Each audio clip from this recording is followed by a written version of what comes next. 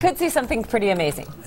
Absolutely, and some of this has been in and out of the news, and for really avid sky watchers, this is a big event coming in. It's the Comet Ison, and Ison is the first time this comet has ever been in our solar system, so it's a really interesting event. And from now through Thanksgiving, this comet will be moving closer and closer toward the sun, and frankly, NASA astronomers don't know what happens when it gets to the sun and interacts with the sun's atmosphere. It's going to be very interesting. But over the next several days, you'll be able to see it in the eastern sky pre-dawn. And our sunrises will be running right now at 6:44, and you lose about a minute a day. So in the next week, it'll be back around 6:37. But what you're looking for, I have some of the constellations highlighted there. And then in white, of course, we have the planet Mercury, you have Mars there, and there's Comet Ison. And for some folks, it could be visible to the naked eye, and certainly folks have seen it with binoculars here lately. So on a clear morning before sunrise, you'll be able to see it. But there are other comets in the sky. We have 2P Encke up there, Linear X1, which is my favorite name, and then Lovejoy R1, which is also a very interesting comet, and they're all visible if you have the right equipment. But Ison right now, visible with binoculars, are possible with the naked eye. And to give you an idea of what you're looking for, this was taken from the top of Mount Lemmon near Tucson, Arizona. Adam Block with the University of Arizona took this image, again using a small telescope to enhance the photography a little bit. But again, unbelievable images of this. And NASA, this is a NASA image of Ison as it moves toward the atmosphere of the sun. So it's really a special event, and not so much because it's visible. We've seen visible comets before, but it's because this is a brand new comet. It is come from about 4.5 billion years away from the depths of space. First visit to the solar system. So pretty fun. And you don't have to worry about, oh, I can't do it tonight, or oh, it's cloudy. From now through Thanksgiving, this should last. But the one thing NASA scientists don't know, Kim and Mark, is as it gets closer to the sun, what will it do? Will it break apart? Will it survive? Will it get brighter? They're not sure. Everybody's going to learn together. Oh, at the same moment. What are the odds? On November 18th and 19th, not one but two comets will fly by the planet Mercury.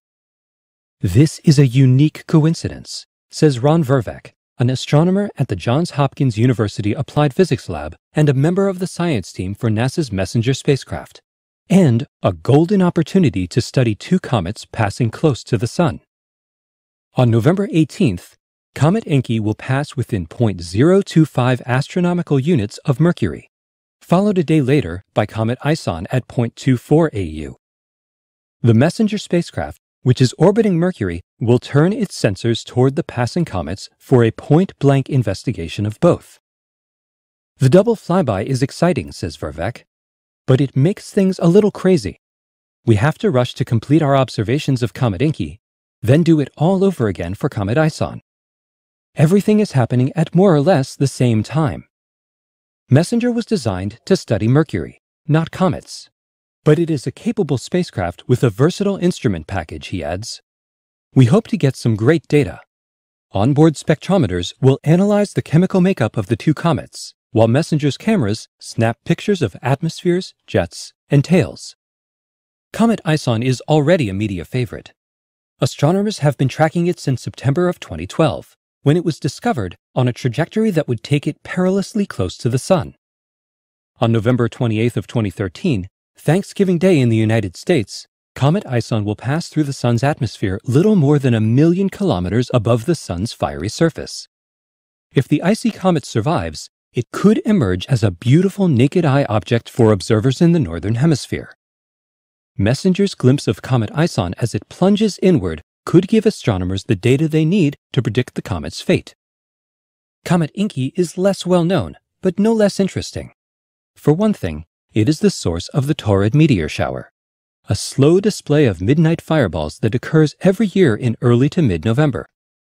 Comet Encke dips inside the orbit of Mercury every 3.3 years, so it is regularly exposed to solar activity.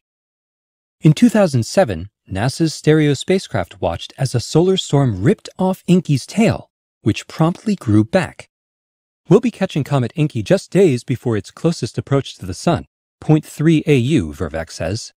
So we get to see it at its most active, Ironically, the fact that MESSENGER is designed to study a rocky planet could prove advantageous for the icy comets. MESSENGER's X-ray spectrometer in particular could detect signs of comet dirt.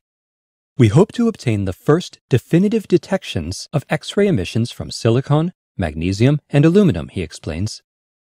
If you think of a comet as a dirty snowball, these are elements that make up the dirt. Close to the Sun is where we expect the dirt to be vaporized. In total, Vervac expects MESSENGER to gather 15 hours worth of data on Comet Encke and another 25 hours on Comet Ison. With that kind of observing time, new discoveries are a distinct possibility. Vervac says the first images will be beamed back and released to the public within days of the flybys. There are no guarantees, he cautions, but I can't wait to see the pictures.